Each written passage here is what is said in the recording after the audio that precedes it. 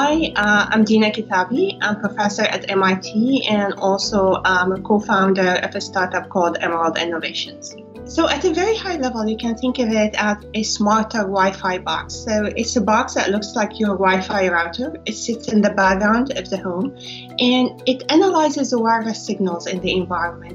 And from that analysis, which is done using artificial intelligence, it extracts breathing, heartbeat, mobility, sleep stages, and from all those physiological signals, it can create kind of like the status of the health of the individual in the environment, and all without like putting sensors on people's bodies or asking them to do anything.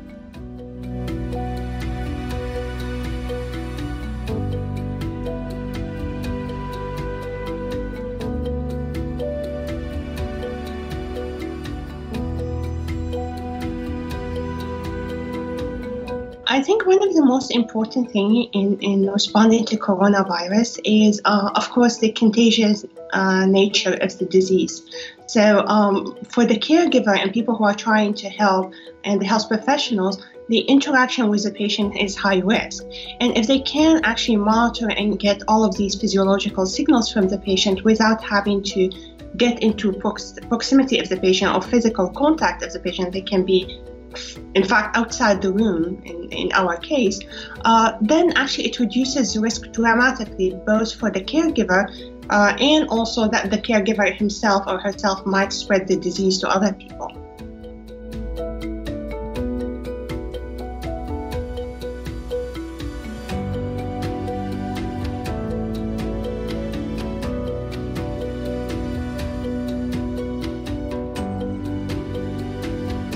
One of the most vulnerable population, as you probably know, is the population in nursing homes and assisted living communities, because those people are older and they have comorbidities, and at the same time they get this disease.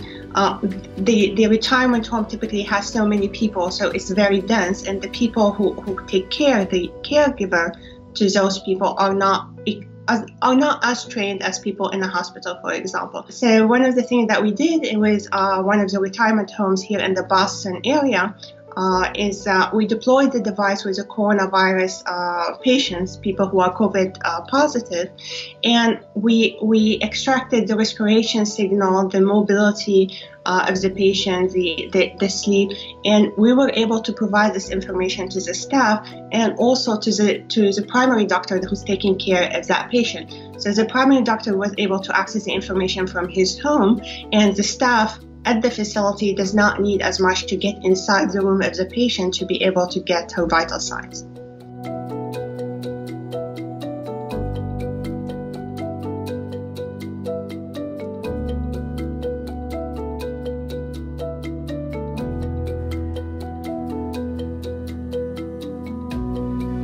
So we have this device that can monitor using the wireless signal and can monitor even patients through walls, and so we are very, very careful that privacy is a priority for us. The data is owned by the patient, and the patient is the one who can decide how the data can be used. For example, if they want to provide it to their primary care provider.